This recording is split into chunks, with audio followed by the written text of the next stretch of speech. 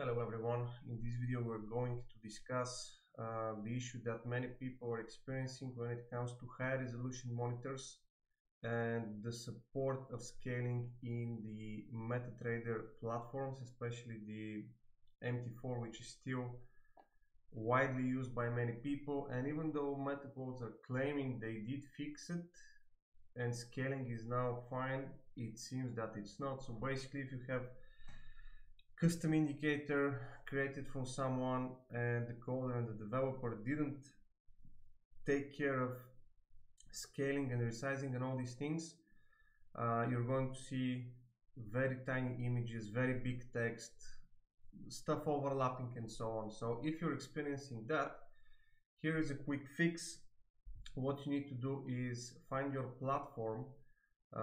Inside the program files, this is where the installation files are. After installation, this is what you're actually running, right? The terminal exe. Usually, if you didn't do any modifications, this is inside program files, and then you find your installation platform. If you're not able to find it and you have the platform running already, what you can do is just click on the running platform, right click here, right?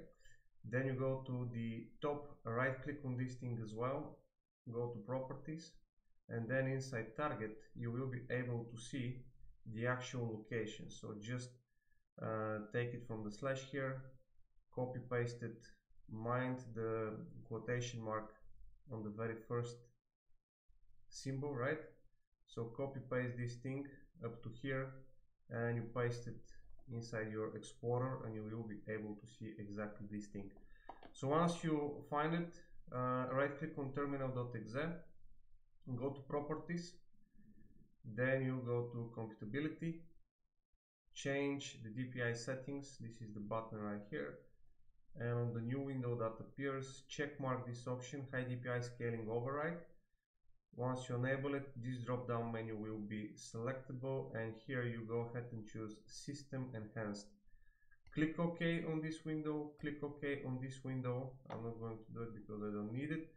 And then just close your platform to restart it, and the new settings will take effect, which hopefully is going to fix your issue.